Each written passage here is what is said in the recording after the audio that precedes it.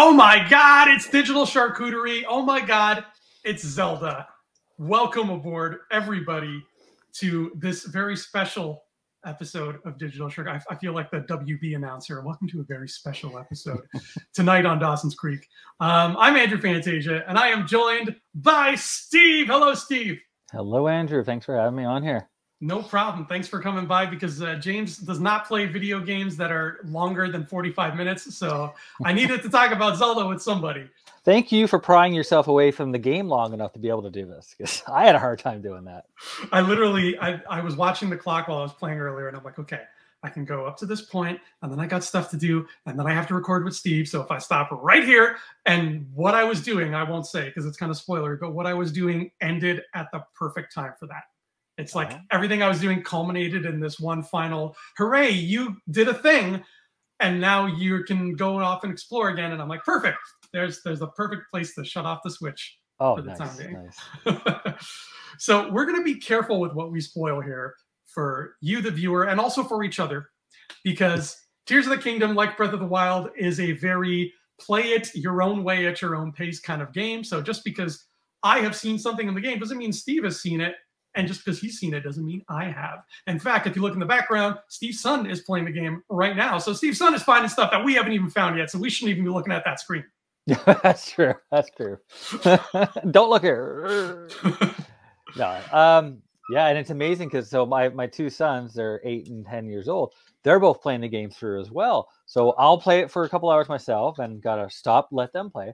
And then as they're playing, I'm seeing, oh, that's how they did that. I didn't do it that way. I did the complete opposite way of doing it. And it's really funny. Like I'm seeing 3 different, viewpoints on how to play the same level in the same game. And it's refreshing. It's really interesting. And I'm learning a lot. I feel like if you were to say that to the people at Nintendo, they would like weep tears of joy. Because I feel like that's exactly what they wanted to hear when they were designing this. And that brings up something that I have never that I haven't I have no frame of reference for because I'm just playing on my own here, but save files, you can have 3 or more save files on the game. Is that how it works? I think so. We're doing it because we got different profiles, so each one of us has a different profile. Oh, that's right. I forgot the Switch does that. See, that's what happens when you're a loner. You don't learn these features. Yeah, no, I've only been playing the one save file inside my game. Now if they release expanded content later on, like a downloadable content, then we'll have to start doing that. But for now, we can share it between the 3 users. Perfect. So I think right off the bat, the first thing that we should bring up here, because this is our first impressions, is if we had any hopes / expectations / fears before this game came out, Steve. And I mean, I'll throw the question to you, but my only fear that I had was, or not even a fear, but my only concern was, okay, we know we're getting physically pretty much 99% the same Hyrule as Breath of the Wild. So my concern was, if this game took 6 years to make, what is that 6 years giving us that's different? Where is that development money going? I think there was a lot of fear with a lot of people, just that, is it just more expanded content, downloadable content that's thrown into a new game? Here's Zelda Breath of the Wild with a brand new bow, have at it. But I mean, I can't speak for anyone else, but I'm impressed with the changes that they've made to it. It does feel like a whole new game. Again, not getting too much into spoilers or anything, but yeah, when I literally hit the ground running and when I landed in Hyrule, I don't recognize a lot of the things. I've gone, okay, I know I want to go to Hateno Village. I know I want to go to the Shrine of Resurrection or Temple of Time. It took me a while to find my way there, especially before you had a map to go off. And you're just trying to base off of landmarks. But so much has changed that it's there, but it's not. It took me a long time to recognize and find my way just from memory. And that's great. It makes it feel like a whole new game.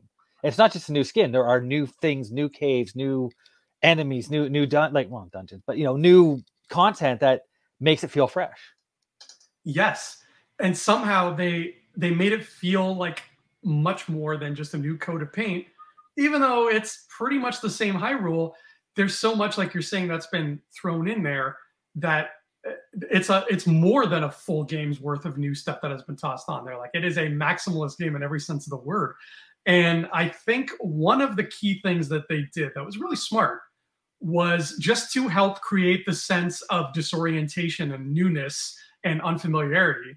Because I had the same feeling as you, Steve. I tried to find the Temple of Time and I got lost. And I'm like, wait a minute. I should know where I'm going. Mm-hmm. And I think the reason that happened to us is the first game starts you off in a certain spot, and then your whole objective is to eventually get strong enough to get close to Hyrule Castle. Because Hyrule Castle there's a lot of bad stuff going down there in part one.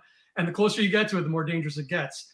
So that one was all about get to the center of the map once you're strong enough. Whereas Tears of the Kingdom, minor spoilers here, if you've like not played yet at all, you start off at the castle, or at least right beside it. You get thrown right into it. Yeah. Yeah. And it's the reverse effect. It's like now the farther you go from the center, the harder things become.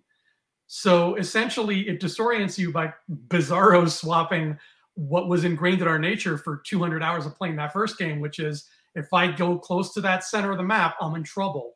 Mm-hmm. Now all of a sudden you have to unlearn what you've learned. I mean, do you remember waking up in Breath of the Wild, waking up in the Shrine of Resurrection? Link has no idea what's going on, and you're running out that cave, and when you finally get out, and the whole Kingdom of Hyrule is right there. You're looking at the castle, had that grand reveal, like, okay, here's where this game is going to take you.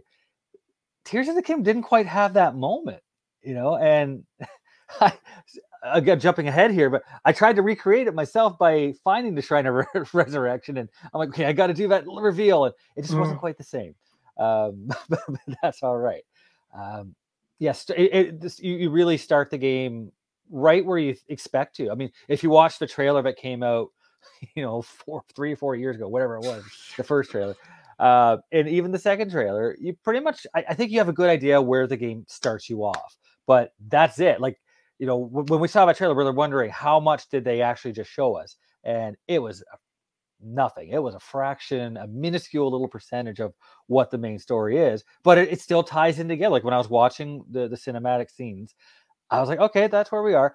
That I remember that. Okay, I saw that. Oh, there's the hand. Like I was waiting for it. Like I knew, okay, we're gonna bump into the corpse of Ganon lying somewhere underneath the castle, because that's been in a trailer for how long, right? That cannot be a spoiler for anybody, but it starts you off right at that point. I mean, how many other games start you, all right, here's Ganon, here's the big bad, go, and that's where the story just takes off right. Yeah, it literally fades from black and you are there. Mm-hmm. You are there and you're living that, and then everything snowballs. Did you have any fears, hopes, expectations going into this game for the 15 years that we spent waiting for it since they announced it? It feels like it, right? Honestly, no, but that's because I'm such a Zelda mark. I'm just excited to get a new game. I wasn't worried about much at all. Mm-hmm. I figured if they're taking this long, remember the game was supposed to release, I want to say a year ago. I'm not sure how long ago, but it was supposed to release before. And Nintendo came out and announced, said, we need more time. We're pushing it back. Well, that didn't have me worried. There's a lot of video games out there, but when you hear that, you're thinking, oh, red flag. For me, I'm like, no, I believe them when they say, we want to make this right. We just need that extra time. Please give it to us. And bravo. like time well spent. Oh yeah, it shows. I think Shigeru Miyamoto is the one who said, like, don't be afraid of delayed games, because a delayed game is only delayed once, but a bad game is bad forever, and there's nothing you can do about it. All right. Yeah, so, and we don't have to worry about anything like that happening here, because it sounds like, from what you've played, you're having a good time? ? I'm loving it. I mean, I was all about exploration. I was all about, and like this, I mean, again, it's the same Hyrule map that we knew, but there's also the sky level. So now you've added a whole new layer, literally, onto the map, a whole new ways to explore. And even just the puzzles and challenges of, okay, I can see that island over there. How the heck do I get over there? And I'm having a hard time with that, because I'm like, I want to go over there, but I don't have the ability to yet. I mean, I'm sure eventually I will. I don't know how, don't know when, but I will get to that island. Mm-hmm. And then, again, a little bit of a spoiler here, but once you start, basically, you start up in the sky levels, and then once you hit Hyrule, you hit Hyrule running. And we were both talking about how you quickly learn there's a whole other level to the game, a whole other dimension that we did not know about prior to the release. You start out with a little side quest that says, hey, you got to go underground. You got to go explore this cave. So you just think, okay, it's a little side quest. That's nothing. But once you get down there, a whole other world. You realize this is not just a little confined cave. This is an elaborate cave system that covers the whole span of Hyrule. There's a whole other game down there. And that's where I have been getting lost playing this game. Or I'm just exploring the underground because I've got no expectations of it. I'm just fire a light arrow. All right, let's see where the light takes us. It's great. Look how big this is. Yeah, look how big. I mean, he's exploring. My son here is exploring the map here. He hasn't unlocked the map content, but he's just scrolling around, and it just keeps going and going and going. So, like I said, Breath of the Wild was always known for how big that Hyrule map was. But it's so big map, but now you got an upstairs, and now you got a downstairs as well. It's 3 levels of game, and I wasn't ready for that. It was a very pleasant surprise. Same here. That was one thing I had no idea about going into it. And then I figured, well, I'll jump down this scary hole because the lady in the town told me to. What could happen? And I think that the depths of Hyrule is the most frightened I have ever been playing a Zelda title. The sense of dread that you get down there. I wouldn't be surprised if people who have claustrophobia in real life find that hard to play, because it is oppressive darkness like you have never seen. And there is an easy way to, work your way through that, but you are constantly going to face challenges that keep it fresh and keep it exciting and keep it scary.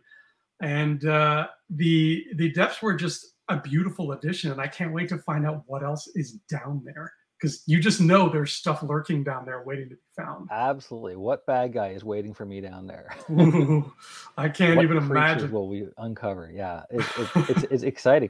And like some people, I'm sure might like a more linear gameplay, so they might go down there and they might not ever climb out till they get the whole map and finish it. And same thing up on Hyrule. They might, okay, I'm just staying on the main level here, and I'll explore as much as I can, get all the maps, then I'll piece together. Then I'll start doing the upstairs, and I'll start doing the downstairs. For me, I'm just going, I'm like, ooh, there's a dog over there with a puffy tail. Let's go follow him. I'm like up, down, all over the place. The Homer Simpson puffy dog. Yeah. A lot of people were expecting there to be more advanced swimming in this, and like exploring underwater. And maybe it is, but so far I haven't seen that yet. To me, kind of swimming is the same. If you might swim past the fish, then you can grab it and that kind of thing. But other than that, there's no, again, so far, this might not age well in a few weeks, but so far I haven't seen anything underwater. Have you? No, and the water thing is actually I'm curious about, because obviously you start off the game with nothing, like you do with every Zelda game. You start off with 3 hearts and not really, a stick to your name, and that's about it. So those all-important Zora clothes that you had from Breath of the Wild are no longer there. So you're not going to be swimming like Michael Phelps anymore. And to top it all off, you have totally different rune powers, and none of them are Cryonis. So crossing large bodies of water becomes a much bigger challenge in this game than it used to be. Absolutely. And I've come across something, and I feel like you may have too. I'm not going to say where it is, but I came across a place, and a certain entity in this place told me to help them by searching underneath water somewhere else. And I said, okay, I can't do that yet, so I'm assuming I will eventually be able to. Yep, possibly. I don't want to get into this, too much spoilers with that one, but right away I'm thinking, okay, there's 4 different ways that could play out right away. So, yeah, it's interesting. Do we want to talk about the abilities? Because there's a whole new set of abilities in this game, and a distinct lack of the abilities that were in the other game that we're so used to. Yes. We don't have, well, I forget the name of it, but the bombs. I love the pulling up a bomb whenever you want. I love that. That was a great ability. Even like, I guess not quite an ability, but I miss Rivali's Gale. I know Oh, that there are other abilities in this that can, counter it, but it's not quite the same. Even just magnesis, like you said, we're missing them. But the trade-off is you have a whole new set of abilities, and some are very similar, but not quite the same. So just what's your take? What are you thinking about the new abilities? You're right. I do miss Revali's Gale a lot. Like that is that was the lifesaver of Breath of the Wild for me. I was very vertically challenged a lot of times. The new abilities, they took some getting used to, but thankfully the tutorial is a nice big long tutorial, so it really gets you used to them. The bombs were the biggest missing piece for me because I was like, oh my god, having unlimited bombs was such a good thing for me as Link. Like I could just go throw bombs at every rock I saw and get all kinds of stuff to sell and make money. All of a sudden now, if you want to break rocks, it's, you got to do it a different way, and it's not as easy. Way. Yeah, you got to get some mining done, and it's not like super difficult by any stretch of the imagination, but it just has a few more steps to it, and you have to keep on top of it. And it involves keeping things in your inventory that are useful for breaking rocks. And if you don't have one and you see like a nice big rock that looks like it's got diamonds in it, you're out of luck. Luckily, the game is very generous with the ingredients you can use to get this work done. But I still do miss hurling a bomb now and then. And the other new abilities have proven to be so much fun. And I have found the final one that I feel like I found it earlier than I was supposed to, but I stumbled upon it. In fact, if your son, I saw your son bring up the wheel of abilities, and I saw he didn't have it there. Yeah, can you bring up the menu? bring up the abilities. Let's see. Okay, so we have. So should we go over them? I mean, yes, yeah, let's go over it. I mean, so the first one that you start out with is Ultra Hand, which we all know about from watching the trailers. Ultra Hand is basically like magnesis, but it doesn't have to be metal objects. You can pick up other objects and whatnot. Bring it back up. And then you have Ultra Hand. Now, Ultra Hand, again, we know about from the trailers. Ultra Hand is what? You said Ultra Hand first. Did I say Ultra Hand first? Oh, I'm sorry, Internet. But Fuse, what I'm trying to say is Fuse. Fuse is what combines your weapons. That's what we're talking about, ingredients. So when we say the game gives you an ample supply of ingredients that you kind of got to go figure things out yourself, Fuse combines objects. Yeah. So you can combine a sword with a rock. Now you have a rock sword. But that rock sword is a lot like a hammer. So that's how you can hit your mine, hit those gems and hit those mines and hit the stones. And like you said, the game is very generous with the placement of those. I've never been without a weapon at this point. But some things I've been having fun. Have you explored the Fuse and kind of exploring some wacky things together? I have. It's definitely my favorite new ability, just because every time I'm about to do it, I'm like, oh, I can't wait to see what this is going to look like.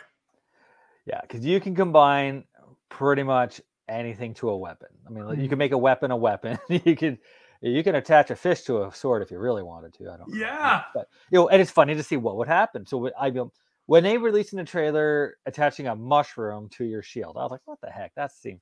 But then, somebody hit it, and then poof, a big cloud of spores, and you temporarily blinded your enemy. So there's a purpose to it.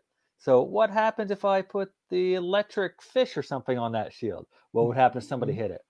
I haven't done it yet, but hopefully it's a wooden shield. But they're probably going to get electrocuted. So you start thinking, okay, what can I do to expand that? And then it took me a little bit longer probably than it took you to. But I didn't realize you can confuse a weapon to another weapon. So I'm creating... I've had fun. The Staphlos arms. You know how when they drop a Staphlos arm, I attach that to another sword. So now I got this giant waving hand around, and it's a really strong weapon. It actually works really well. It looks silly as heck, but it works. It must look like one of those rubber hands you used to get out of a capsule machine. Yes. You can combine things with shields. Don't go don't go shield surfing with a rock on your shield, because you just fall right off. I've done that. That's amazing. What I want to do, I haven't done it. I didn't think about it till I was away from level. But earlier on in the tutorial, there's like mine carts, carts. That's nothing new in Zelda. Yeah. I wonder if you could fuse that to a shield and then flip that and then use it like a skateboard. Oh my I want to God. try that. I hope so. Sounds like a lot of fun. What's that? What is a skateboard? A shield with a mine cart on it. Would be fun. But anyways, it's your imagination. Now, monster parts. I used to always just take the monster parts and I sold them. I didn't really do. I didn't seek them out. I mean, I would gather them because I'm a completist.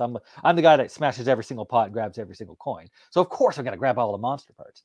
But I've been fusing monster parts to the weapons, and that's been my biggest success with getting good, strong weapons. Because there have been some levels, or I shouldn't say levels, but areas where I'm exploring. I'm like, I'm not ready to be exploring here. I get one hit from that guy, he's killing me. And I might have 6 or 7 hearts already, but he's still killing me.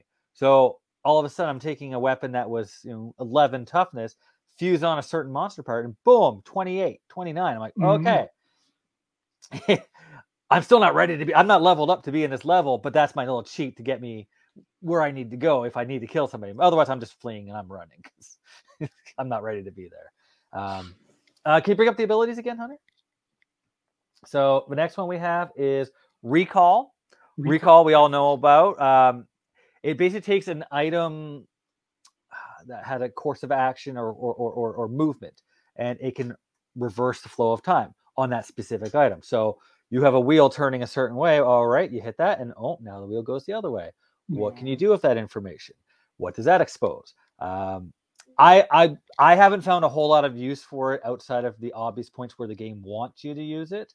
The biggest part when I get into Hyrule is, if you look around, you see a rock falling from the sky and landing. Oh, okay, I'm going to run to that rock, hit that, and climb on, and I'm going to ascend back up into the sky. Yeah, he's using an example of that. We're doing that right now. There, yeah. Reversing the course of a movement on that item. But like I said, I haven't found a lot of use for that as I have with Fuse and Ultra Hand. I'm sure there's more to it, but that's the one ability I need to explore a little bit more. I think I'm in the same boat. Recall is the one I use the least. It's come in handy for certain puzzles for sure. What it did for me though was it answered one of the biggest questions I had before the game came out when we were just seeing trailers. Because the trailers were like, hey, look, you're in the sky and there's islands in the sky. And my biggest question was, it was so damn hard to climb a hill in Breath of the Wild. How am I going to get up there? And Recall is the answer. 99% of the time, that's how you get up to the sky. Yeah, that's true. Or you can take the long way. I took the long way climbing up, gliding from one rock to another, gliding to another rock. It took me like half an hour to get up to the sky, but I did it. Oh my God. And then there's one more ability. Hunter, can you bring that up one more time? Ascend. This is the answer to the lack of Rivali's Gale. Yes. You get into a, I mean, it doesn't work in the wide open, but if you're in a dungeon or if you're standing under a cliffside, you hit that, and it's really, I mean, it sounds silly when you're just saying it, but you basically fly through the object, fly through the wall, fly through the ceiling, fly through the cliff, and come out the other side on top. Again, it sounds silly, but in the game, all right, it made sense. I'm going for it. And that's been a lifesaver for exploring a lot of these caves, caverns, and the castles and the dungeons. I've been able to get places where I wouldn't have been able to get without Rivali's Gale. So that one's fun, and I have a feeling that's gonna be a constant throughout the whole game. Is using Ascend or not Ascend? I'm sorry. No, you're right. Yeah, Ascend. Yeah, Ascend. All right. Yeah. See, my mind's blown by these things. So yeah, like I said, we're missing the old abilities from the old game. I was actually really curious, like, how are you going to explain, like, if this game picks up where Breath of the Wild left off, Link was supercharged, had 20 hearts, had all the stamina, had all the abilities, and within the first 60 seconds, all right, okay, it explains why we don't have those. Okay, that makes sense. My son was so excited when he first turned the game. He'd be like, hey, Dad, look, I've got all these hearts. I'm doing really good. And he had the Master Sword to start. Hey, I don't even think he ever found the Master Sword in Breath of the Wild. So he was excited. Hey, I've finally got the Master Sword. I'm like, oh, okay. Again, a little bit of a spoiler there, but once you play the first tutorial, you'll learn. You don't have the Master Sword the whole time. Yeah. I'm still. Again, spoilers or not, I'm still waiting to get it back. I haven't gotten it back yet. Same. But I'm sure we will in due time. But Yeah. So there's a little cut scene that explains what happens to Link. Actually, do you want, a side talk? Do you want to talk about what happens to Link? What happens to his arm? Everybody's talking about the arm. Yeah. We can do another little mini spoiler warning in case you have not started the game yet at all, because this is literally the opening part of the game. But yeah, let's talk about Link's hand.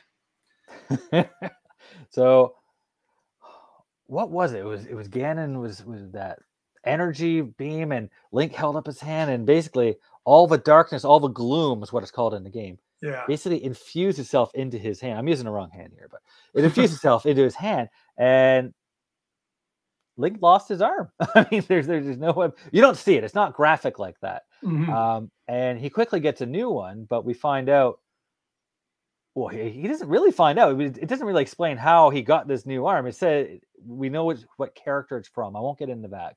I think that might be a little bit of a... Yeah, that was a big reveal. I don't want to give that away for anybody. Yeah. But it's someone else's hand. Link has someone else's body part on him. Yeah, it was really interesting. So again, that process drained him, basically almost killed him. I almost expected to be waking up in the Shrine of Resurrection yet again, because it nearly killed him. And the game flat out says that Link almost died. So you're starting out this game in recovery mode. So you don't have the ability. He basically lost all his abilities. He lost his strength. And now he didn't lose his memory this time, because that's what it was in Breath of the Wild. So he has memory, but he doesn't have his strength and his abilities. And you're getting that throughout the game. So I just thought that was a fun little thing, and I'm like, oh my god, he actually lost his arm. Isn't it from Metal Gear? Solid Snake. Yeah. I've only played one of those, part 2. Okay, but I know he's he loses a lot. Solid Snake goes through some stuff. He gets pretty messed up and banged up. I mean, a little part of me thought we were going to be getting Old Man Link in this game. When they first announced it, I thought it'd be like, he's got the big beard. Like, we've never seen like a 60-year-old Link where, he's seen some stuff, because believe me, he has. This isn't even my arm. But no, we didn't get Old Man Link, but I think we're getting the beginning of it. That would be amazing. I would be totally down for an Old Man Link. And the idea that he doesn't have amnesia that you brought up, I think that's such a great little... it's a very subtle thing about this game that I keep getting reminded of every time I play it, and it just brings me so much joy, because we don't get direct sequels to Zelda games all that often, and nothing to the scale, right? No, like even Majora's Mask, sure, he's off looking for Navi, but he's looking for Navi in a totally different part of the world. And then he looks for her for all of 45 seconds before he gets sidetracked. A sequel in spirit. It was the same game engine, but it was a different game. So yeah, he's off doing something totally different. And now along comes Tears of the Kingdom. And it's a direct sequel, so much so that you go to whatever village or whatever, and you talk to somebody that you talked to in Breath of the Wild, and they're like, hey, Link, I haven't seen you in a while. What's going on? Your hair's a little bit longer. What happened to your hand? And it's just this fun little thing of like, I feel like progress is happening. I remember that lady, and she was in trouble, and I helped her out, and she helped me out, and now look, she's doing well for herself. That's great. All these little moments. I'm terrible with names. I don't remember. I'm like, I know that face. I saw you in the other game, but what are you doing over here? You were in a different... Like, actually, that's something that kind of threw me off. We saw Robbie in a totally different village when he first got to the ground level. I was like, what are you doing here? You're supposed to be up north somewhere. Yeah. But I'm not, because you're so used to the, because I played Breath of the Wild so much. All right, well, that character was always in that one spot. That's just where he is. Now, all right, gloves are off. You're going to find people in weird places. Yeah, because stuff has happened, and people like Robbie, people who are like in the thick of it, they're going to go around and try to help however they can. I think one of the moments that stuck out to me in terms of meeting people, and it's not really spoilery at all, so I think I can bring it up, is Hateno Village. In the first game, there was an innkeeper, and there was a guy who was in love with the innkeeper, and I think he wanted you to get 100 crickets to give her or something like that from Breath of the Wild, if I'm remembering that right. He's like, oh, go find out what she likes, and she's like, yeah, I like crickets, I guess, and then you have to go give him 100 crickets so he can impress this girl. I found that inn. I spoke to her, and both of those people are at the inn, and they seem like they've got a good thing going. So I'm like, this is so cool. I remember I helped them get together. Those crazy kids are making something of themselves. Yeah. Bolson. I mean, remember helping Yes. him build the whole village. Now he's president. He's running for all kinds of things. We've created a monster with Bolson. But yeah, it is interesting to see. So I mean, I'm not quite clear how much time has passed from Breath of the Wild to Tears of the Kingdom, because there's 2 points where time could have passed. Obviously, from the end of Breath of the Wild to the very beginning of Tears of the Kingdom, because like we said before, Tears of the Kingdom starts off with Link and Zelda walking under the castle, exploring the caverns. Right. We don't quite know how much time has passed there. The only thing that indicates the time has passed is Zelda has a haircut. So that's them showing you, okay, it's not the same day. It's been a little bit of time. But then, as we talked about before, Link gets seriously injured and he's hurt. And again, he doesn't wake up in the Shrine of Resurrection, but he does wake up in a very similar fashion. He was almost killed and he finally comes back. But how much time passed there? Was he out for a day? Was he out for 6 weeks, 6 months?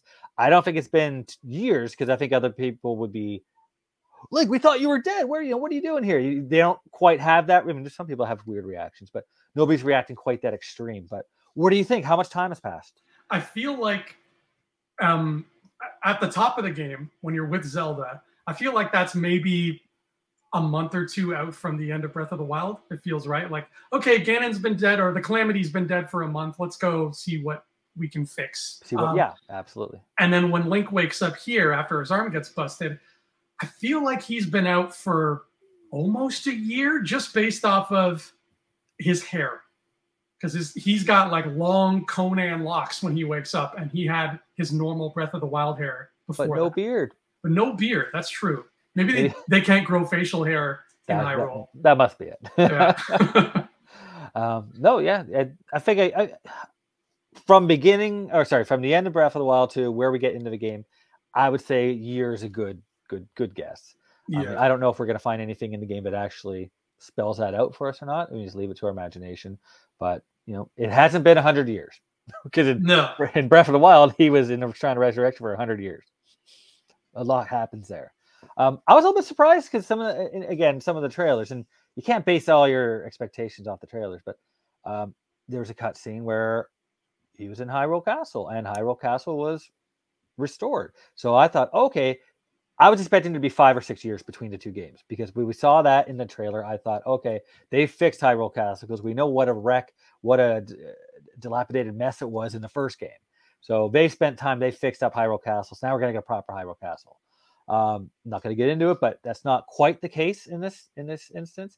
I don't know the story of what we saw in those cutscenes, but once you start playing the game for half an hour, you can kind of figure out where it's going to go in that aspect.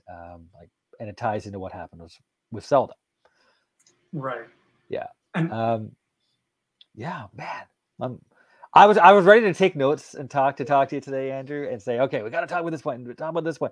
And I just couldn't put the game controller down to write those notes. I just kept on playing. So where do you want to go next? What do you want to talk about? Well, I think that's the right way to do it, though, Steve. I really do. Because this game is such a sandbox, make your own path kind of game that I feel like if we stuck to the rigidity of notes, it goes against the heart and soul of Tears of the Kingdom, right? Something to talk about your point there about, being a direct sequel. My brother-in-law was saying, he thinks he's going to pick up a Switch and he's going to pick up Tears of the Kingdom. And I don't know if he was joking or not, but I think he was serious. And he said, because he's seeing all this hype for Tears of the Kingdom. I think it got him excited to play it. And he's like, can I do it? I'm like, you can just pick up Tears of the Kingdom and play it. It's like any game, you can pick it up and play it. I didn't get into Castlevania until Castlevania 3. I didn't get into Legend of Zelda until Link to the Past. I didn't like the NES ones. That's a controversial opinion. But but can somebody pick up this game and start playing it? And I had to say to him, like, you know what, man, you can, but you're robbing yourself of half the story. You got to play Breath of the Wild. Yeah. And you got to play Breath of the Wild for 6 months. You know what I mean? Like, yeah, you might beat it in the first month, but there's no way you did the whole thing. That's why I hate the speedrunner thing that's going on. Somebody beat Tears of the Kingdom in 94 minutes, I think it was. I'm like, you didn't. Oh my God. Yeah. Oh yeah. And like on day 2. So I guarantee you that person did not have a good time. Exactly. Exactly. They did not play the game. They may have beat the game, but they didn't play it. And think about how much of the game they missed by doing that. Yeah. So that's why this game is meant to, on your own time. So yeah, I just wanted to point that out because it's a sequel. Absolutely, it's a sequel, and I really think this is one game where you got to play the first one first to get the benefit of the story. I think you're right, especially because, and I won't get into any details here because it's a dangerous territory, but there are things in the first game that you kind of hoped to see or hoped to encounter, and this game feels like it's saying, I know what you want, and it's sprinkling some things at you that maybe your palate was still craving after Breath of the Wild. One of the big things for me that I was excited for was I loved how Breath of the Wild redesigned all of the classic monsters. The Zelda monsters have always been fun. I love how this went back to the old NES mentality of it. By this, I mean Breath of the Wild, sorry. But Breath of the Wild went back to the old NES mentality where it's like, okay, a red monster is slightly weaker than a blue monster, and there's like this color tier thing. Mm-hmm. And then to top it all off, it gives us new versions of like the Moblins. And, here's what the bats look like now. Here's what the Lynels look like now. And the Lynels were, when I saw Lynels in Breath of the Wild, like my head exploded. I was so excited. So with Tears of the Kingdom, I kept thinking, okay, what are some classic Zelda monsters we did not see in Breath of the Wild? Mm-hmm. And what are they going to look like in this world? And early on, very early on in the game, I think in the tutorial, you meet one. And I don't know if it's too spoilery to say what it is, but you'll know what I'm talking about because you did the tutorial, so you'll see it there. But it's hanging onto a wall. It's clinging to a wall, and it's very long and worm-like, right? You know what? At first point, I didn't recognize it. I didn't. Same. And I was trying a whole bunch of different things. Like, how do we kill this thing? And I thought I always thought it was a boss. And then you got to, the whole theme of the game is exploration. Explore different ways to attack this creature. Okay, I'm hitting with my sword, not doing anything. I got to do something else now. And it took me a while to figure it out. Probably longer than I want to admit. Probably a couple of minutes into it before my son and I finally realized, okay, we got to do that then.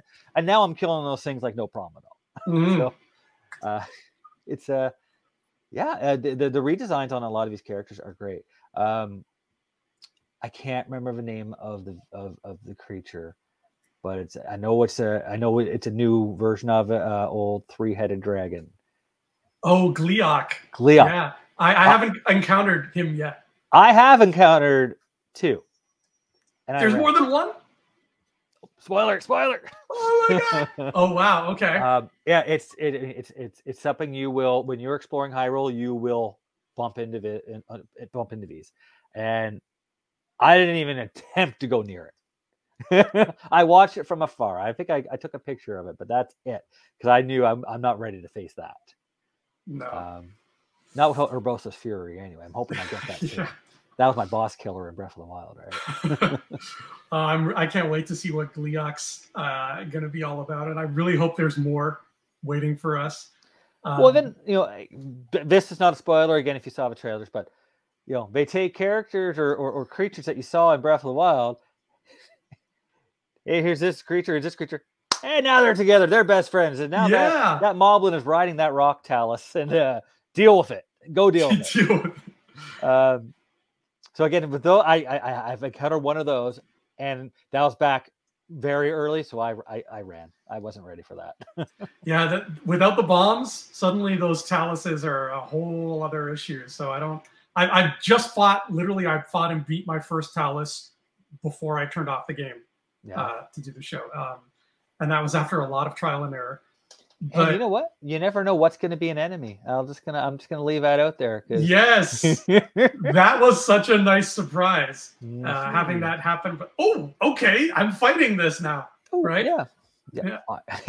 I also came across another familiar enemy that I feel like I also want to keep spoiler free, but I'm trying to remember where I saw it because it was very early. So you may have seen it too in the tutorial if that's where it was. But it came out of the gloom, and there were a bunch of them kind of clustered together, whereas we're normally used to just one on its own. I'm not sure on that one. I'm not. Okay. Go back and play that again because I'm not sure I saw that. I think maybe I was in a cave. You know what? I may be wrong. I might. Sounds like a cave kind of thing, but yeah. And it popped out of some gloom. But funny enough, one thing that I can't believe we didn't touch on yet is something that I didn't know if we were going to get again, Steve, and that's shrines. Yes. I thought we were done with shrines. Same. I was wondering how they're going to explain like what happened to all those shrines from Breath of the Wild, and they still haven't quite. At least I don't even know if they will, but they haven't quite explained what happened to a lot. Actually, you know what? Let's go even bigger. The divine beasts from Breath of the Wild. I was wondering what are they going to do with those in this game. I'm sure they're not going to be a big component, but right now they're just not there. They're gone. Yeah. Same thing with a lot of things that you encounter in Breath of the Wild. They're just not there. And I'm trying to think. There was I don't want to spoil it too much, but I did see a guardian show up in the village. Did you see that? Did you catch that? No. Yeah. You're not encountering the guardian like you would in Breath of the Wild, but just in the background, somebody flicks a power switch and boom, it kind of was like they wired it into their system. And I was like, oh, that's a quite cute little nod. I like that. But yeah, there's so there's no the shrines that were in the old game are not there, but they've been replaced by a whole new shrine system. Spoiler. I don't know. How do you find? I'm playing them and they don't feel as small and confined as they were in Breath of the Wild. Again, I know it's not dungeons. Everybody was raving about the ability or the option of having dungeons back, and we might. So far, I haven't really explored what I would call a proper dungeon that I'm used to. Right. But I do find these new expanded shrines are bigger and better. What's your thoughts on them? I think you're right. And it's hard to put a reason as to why. Maybe it's because of the really flexible nature of the new powers. So now the shrines feel like there's a few different ways you can go about doing it. Like I'm sure there's at least 2 shrines I can think of at the top of my head where I'm pretty sure I got through them in a way I wasn't meant to get through them. Like I'm pretty sure just the puzzle was too smart for me. So I was like, duh, what if I just put this here? And it happened to work. So that's good. Yeah. So the flexibility of the shrines maybe makes them feel bigger. And also they've done an interesting thing with the shrines here to integrate them with all the new stuff they've made. And I won't spell this out in explicit detail, but if you are exploring underground, there is a correlation underground with what the shrines are doing up top. So if you are underneath where you know a shrine is on the overworld, you're going to find things there too. Yeah, that's a safe thing. Yeah. Actually, we might even see that. That's what he's playing right now. Oh, is he underground again? Yeah. Are you underground? Oh, you're not? Oh, it just looks like it. All right. Weather. Not nearly as much rain. Thank you, Nintendo. Right? Yeah, let's talk about the little things that we're noticing. So, not nearly as much rain. It's a little bit easier to climb things. And it's raining right now in this game right now. But I find in Breath of the Wild and a lot of levels, the weather was predictable because it's like, okay, they want that hill to be or that cliff to be challenging to climb. So they threw the rain in there on purpose. I'm finding of this one, the weather is more random and maybe still by design. And I'm just so in awe and looking at everything else. I'm like, oh yeah, it's raining. Oh, cool. But I'm finding the weather to be a little less predictable. That's the first rain you've had. See, he's been playing it for days, and that's the first time it's rained on him. I've had a lot of rain, so who knows? One thing I'm enjoying, and it's such a minor little detail, and it's not even a spoiler. I'm the guy that smashes every pot. I told you that before, right? Yeah. There's a lot of crates, and there's more pots in this game, but there's a lot of crates and things. And in Breath of the Wild, I would spend all my energy throwing bombs and blowing them up, and oh, I might grab a roasted apple, and I might get an arrow, maybe. But a lot of them were empty. In this game, those things are full of things. I've gotten so many arrows. 'Cause again, I'm smashing every single one. I'm using the abilities to pick it up and just drop it and let it explode because I can't waste bombs anymore, right? So I'm finding different ways of wrecking these things. But I'm finding there's a lot more items that are very useful to be in them. So I don't know if you're the same way where you're smashing every one, but if you're near one, smash it. It's usually going to be worth your while.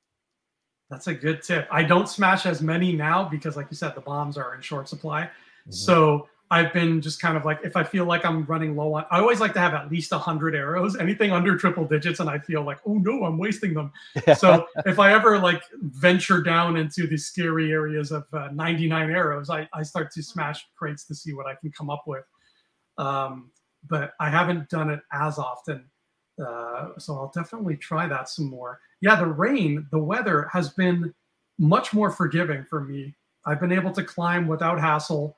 I've only certain areas like around waterfalls have I been climbing, and it's like, no, it's too wet, you're gonna slip. Other than that, I haven't had the problem. And I noticed they added a new frog. I forget what it's called, but there's a new frog that if you make an elixir out of this frog, it keeps you sticky and lets you climb even when you're wet.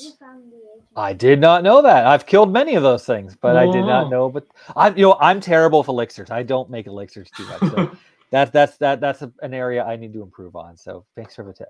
No problem. I don't really make them either. I think I made like 10 the whole time in Breath of the Wild. But when I saw that frog, when I picked it up and it said what it can do, I was like, this frog and we're going to be best friends. The cooking system, pretty well. It's still the same cooking system, but I don't know. I've only had one instance where I was trying something new and came up with dubious food. So, everything has its purpose. And you know what? We're speaking about abilities. The elixirs and concoctions that you make for food, they give you different abilities too. Like you still have your stealth, you still have your strength upgrade or defense or cold protection. But there's also things like you can glow. You can have 10 minutes of glowing, which sounds silly, but when you're down in the dark dungeon or in the caverns and you don't want to use any of your light seeds, I'm just going to drink it. I'm going to glow and I can see where I'm going. Yeah. I never thought about that as a feature. And there's a couple different things you can do with that. I don't want to spoil things. I don't want to get into too much there, but they've expanded on the food system now. So now you got to think even more what will happen if I drink this. Have you seen a bear yet? I have not seen a bear. That's a great point. No bears. I've just seen goats and wolves, and not nearly as many wolves as Breath of the Wild had either. Let's go back on that.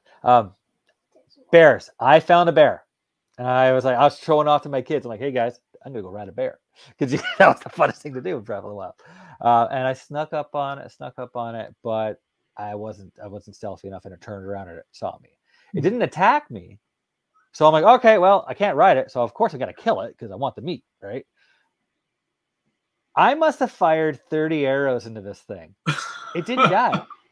And my kids are like, are bears impervious to pain in this game now? I'm like, again, I didn't encounter too many bears in Breath of the Wild. I know I did, but because they weren't in the game too often, right? Mm-hmm. They weren't prevalent all over Hyrule. But I'm pretty sure I could kill one and drop one with a few arrows and a sword. In this one, maybe it was a glitch or something, but I tell you, I fired a lot of arrows, and the thing, it just eventually it ran off, and I ran out of stamina. I couldn't keep up to it. So I said, all right, bear, you live. Wow. Yeah. You found a mega bear. I guess so.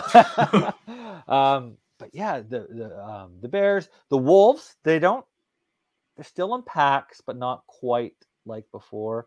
They definitely have a different hunting pattern. It's a little bit less predictable. Mm-hmm. But in the early stages of Breath of the Wild, I got tossed around by the wolves quite a bit until I kind of figured out how to get them.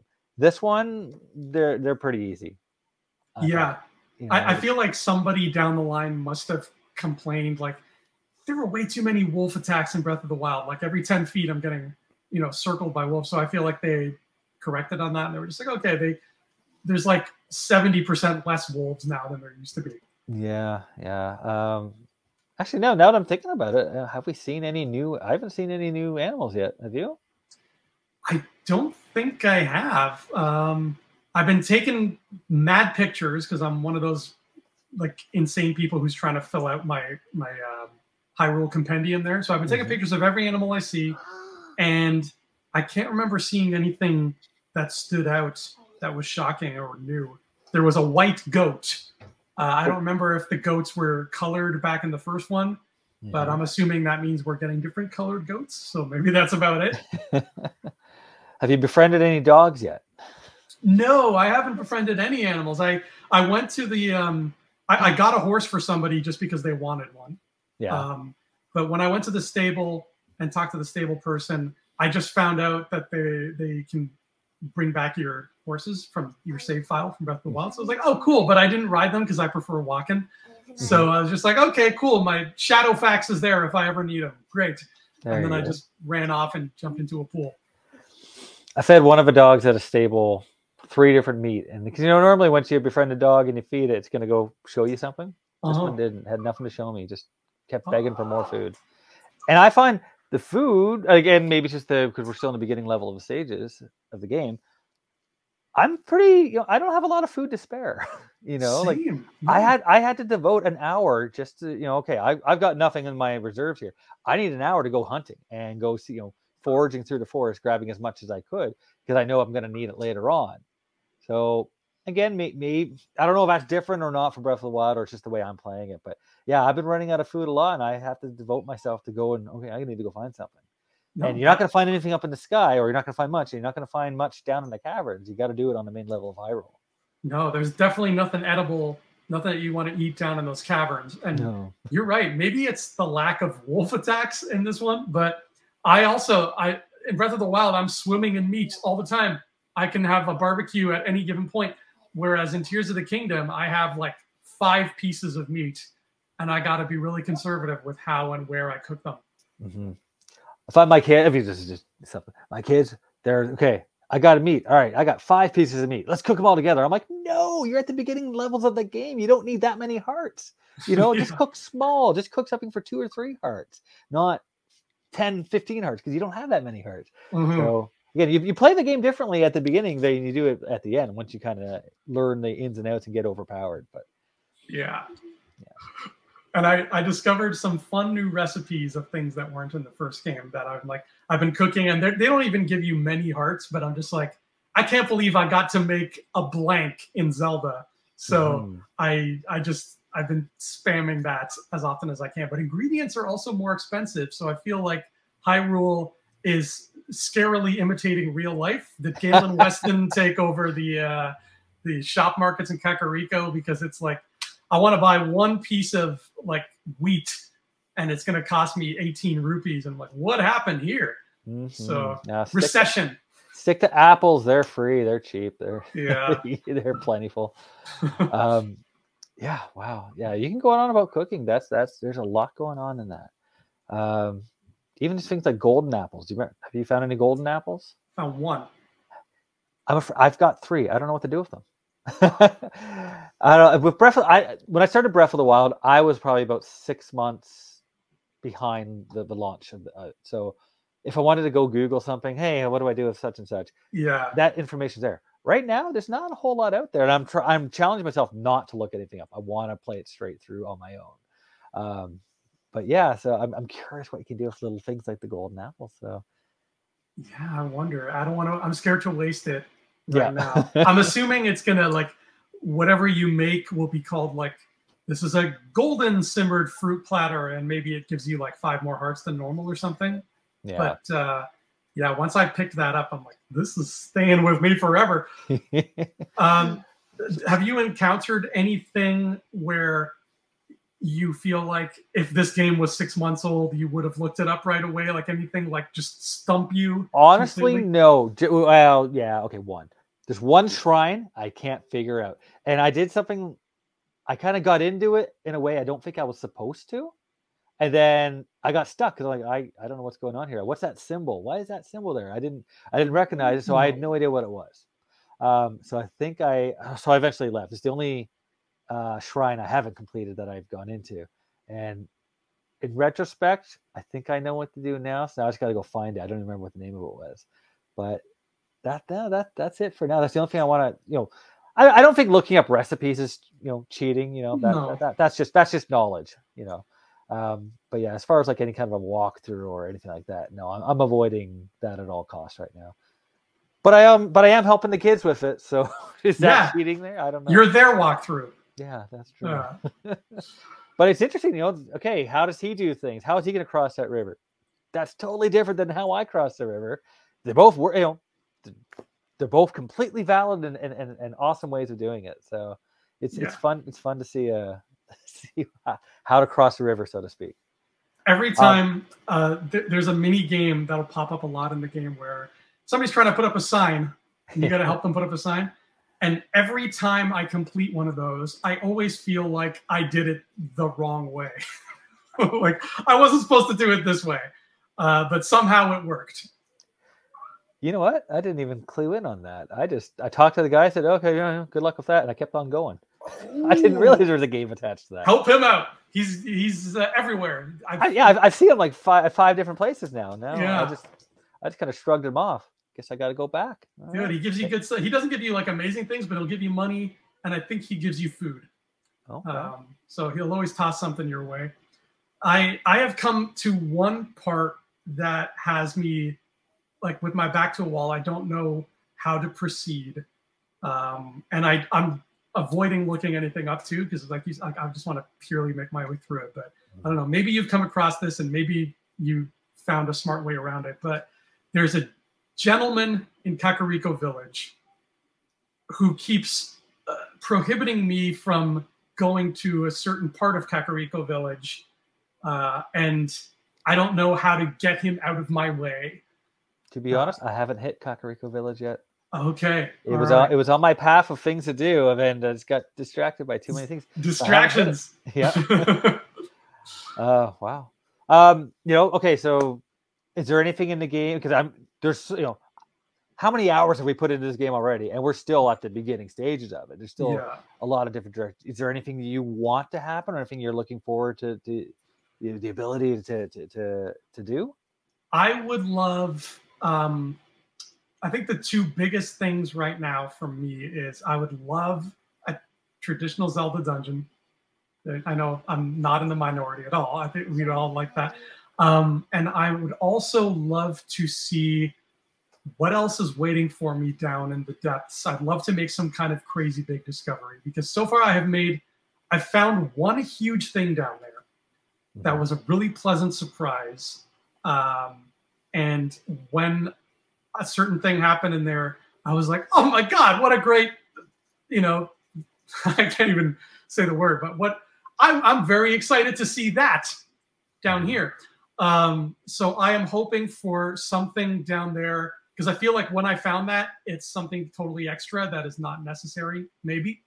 But I want to find something down there that's big and exciting and part of the story. Because the story, unlike other Zelda games where you can kind of go through the motions and be like, I got to do 5 things and then I can go rescue Zelda. Yeah. This story is so intriguing. And I love all the little bits and pieces that we add to it. So I want to encounter something that's important to the story and find out more answers to all the questions I have. To touch on your point, again, we're talking about the lack of dungeons and it's controversial. I think they are in there. I think we will hit something. There's a level or I don't know what to call it, but I know you and I have both done it up in the sky. Yes.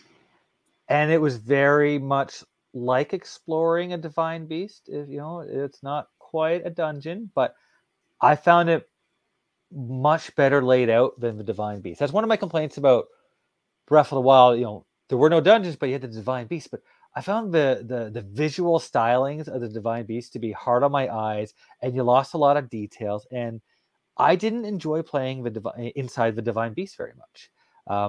This one, much more, I guess, organic. It just visually it looked better, and to me, it played better. It wasn't as frustrating. When I say frustrating, I don't mean just because I can't do it. I just mean like, this level's annoying me. This one, I really liked it, and I'm hoping that the rest of the level, or I don't even get a challenge. Like, what do you call it? But I'm hoping they're going to be like that. And one other thing I did notice on the map, if you pay attention to your maps, one of the labyrinths, because I haven't unlocked the whole Hyrule map. I haven't even come close. Yeah, me But neither. I've on a map, I haven't gone to it, but I saw a labyrinth. But I also noticed on the sky map, there was a labyrinth up there in the exact same spot. Ooh. That I found interesting. So I'm looking forward to exploring that. And my problem, I hate the snow levels. I always, in Breath of the Wild, because there's so much in there. There's not, I like the forest where it's full of creatures, full of rocks to flip, there's lots of stuff. In the snow levels, not so much. And there's more snow levels in this one. And I kind of quickly got out of there. I was like, I don't feel like exploring these ones yet. But I will make my way back to that labyrinth and get to the bottom of what's going on there, because I find it interesting. But the same design was up in the sky. That's so cool. Yeah, I haven't seen a labyrinth. I think I saw one off in the distance, but I haven't even seen one on my map. And I'm in the same boat where I'm trying to avoid the colder regions because that damn snow quill tunic is like 800 rupees now, and I'm not made of rupees anymore. I can't keep up with inflation in this game. It's crazy. So once I get to a comfortable amount where I have a nice buffer and I can go buy that thing, then I'll start hitting the colder regions. But right now, I'm kind of staying safe and comfy in Zora's Domain as we speak, just because it's neutral temperature. But I'm scared to see how much it's going to cost me to buy that desert outfit. I always go to the desert last in Zelda games because it's my favorite area. So I always just save that for the end. Okay. Yeah. I know you've unlocked an ability, but I haven't. So I think that's what I'm looking forward to most. I'm trying to figure, because I have no idea what it is. And I'm very curious what that's going to be and how it's going to change things. So again, I don't know where I'm going to find it or where I'm going to encounter it, but that's what I'm looking forward to most right now in my playthrough. I think you're better off finding it a little later. Like I said, I feel like I found it earlier than I was supposed to, because there is, first of all, there's a fight that you do roughly around the same place that you find this ability. And I tried that fight twice and I'm like, nope, I'm out of my league. I'm getting out of here. And the ability itself, without making anything too explicit, it feels like if you get it later in the game, it's handier. Okay. So. You're speaking in riddles, and I know, right? I must find this. So, yeah. So, I mean, overall, what's your thoughts? Is it the game we all expected? It's what. I mean, granted, my big thing was I hope there's classic dungeons, and I haven't really seen a classic dungeon yet. But other than that, it's exceeding all of my hopes and expectations. It is as beautiful as I wanted it to be and more. It is as vast as I hoped it would be and more. The fact that I encountered a new version of an old monster so early on just made me so giddy, because I'm just like, bring me Gleeok, bring me all the other ones that I don't know about yet. I hope I see my girl Goma, the spider, somewhere, because she's like one of my favorite Zelda monsters. So it's giving me so far all the stuff that I've wanted. And I love the fact that even though I'm about 25 hours in, I've scratched barely the surface. What about you? Yeah, like I said, from the trailers, I had preconceived notions, and they haven't quite been there. But I'm not complaining about that. Yeah, I thought that the ability to build things was really going to I mean, it's a huge part of the game, but I thought it was going to be an even bigger part of the game. So I'm kind of relieved that it's not all about that. Yes. In a lot of cases, you don't have to be. It's there, and you can do it, and it might save you some time. It might, but you don't have to do it. My son, though, my youngest son, who's the one playing right now, he was not the world's biggest Zelda fan. I think I've talked about that before. He didn't, love Zelda. He played Breath of the Wild, but he didn't even get to the Master Sword. He just wasn't his thing. He's loving this game because he's more of a Minecraft person. So for him, the ability to build things and create things, and even just, I'm going to build something and turn it on and see what the heck happens. It doesn't matter if it has a purpose or not. Let's see what happens. And he's loving that aspect of the game. And it's really, as a parent, it's really fun to see him trying to decide what can I build to accomplish that. And again, we're totally different. I like, wow, I didn't build that at all. I did something completely different. And again, they're both valid. They're both great. So that's what I've been most happy with this game is that new ability has just been a game changer. I don't know if it's enough to bring in new fans. You know, you and I both went into this huge Zelda fans, right? You know, I've got the merch to prove it here. I'm all in. I don't know if it's going to bring in, you know, the ability to build stuff is going to bring in a brand new fan. Like I said, my son knew about it because he saw me playing it so much. He tried it, but yeah, I don't know. I don't know. I don't know if it's ability. I mean, hopefully all this hype will get people interested, right? But just like my brother-in-law, I'm like, all right, well, hey, go play Breath of the Wild first. You're not ready for this. Yeah, I told my best friend the same thing. He's never played a Zelda in his life, and he asked me. He goes, you sound so excited. He said, "Is this worth me buying a Switch to play?" I told him the same thing you told your brother-in-law. I was like, "This is so much a sequel that I feel like if you don't play Breath of the Wild first, you are not getting the full experience here." Yeah, and I said, Zelda's not normally like that, but this just happened to be like that. But you mentioned the hype, and this is the first time I've gotten a Zelda game when it was brand new since Majora's Mask. Oh, wow. And that wasn't even a buy. I rented it day one from Blockbuster. But it's the first time I've played a game brand new in the Zelda franchise since Majora's Mask. And I have never been part of that collective opening hype because of that. So I love just jumping on Twitter and seeing some random lady in Kentucky who's like, "Oh my God, I just spent 12 hours finding shrines. I'm having so much fun." And it's like that communal experience of everybody's running through Hyrule right now as we speak and finding things we haven't even thought of yet. Yeah. Yeah. Excellent. It's a beautiful thing. Well, I am glad that we got to have this chance to do our first impressions of the game. How great is it that you can still call it first impressions after like almost 24 hours? Yeah, right. That's the beauty of it.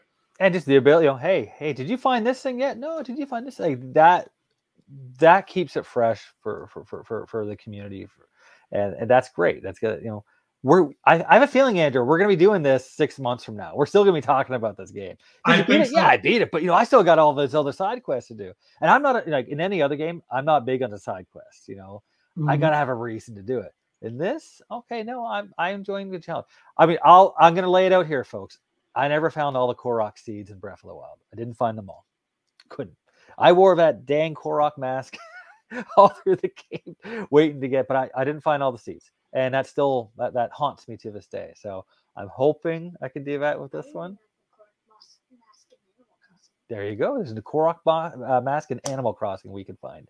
Ooh, I didn't even think to look in Animal Crossing, but it's there.